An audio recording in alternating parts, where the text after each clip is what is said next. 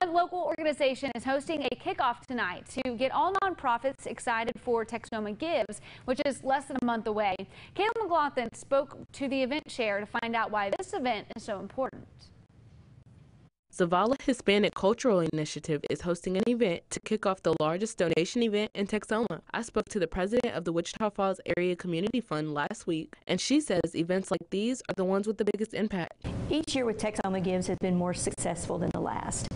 And since we started in 2016, $7.3 million has been raised by the organizations participating in Texoma Gives, which is amazing. The event is called Let's Talk About Texoma Gives. The goal is to bring all local nonprofits together to discuss the upcoming event and the plan of action to donate.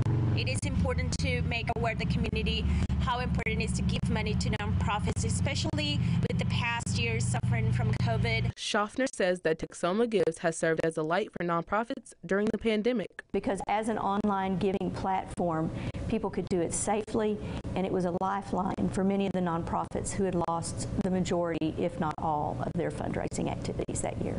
At this event, there will be beer, wine, and a hottest taco challenge consisting of a special spicy pepper salsa made especially for the event. Entry to the event is free, but for $20, you can purchase an all-you-can-eat and drink taco ticket. And the best part is, all of the proceeds go straight to Texoma Gives. Well, Texoma Gives is approaching very fast. Zavala believes that working collaboratively with other nonprofits and other organizations is how we make this community better. Well, that event is happening right now, and it's going to continue through 9 o'clock tonight at 922 Indiana in downtown Wichita Falls, so make your way over there.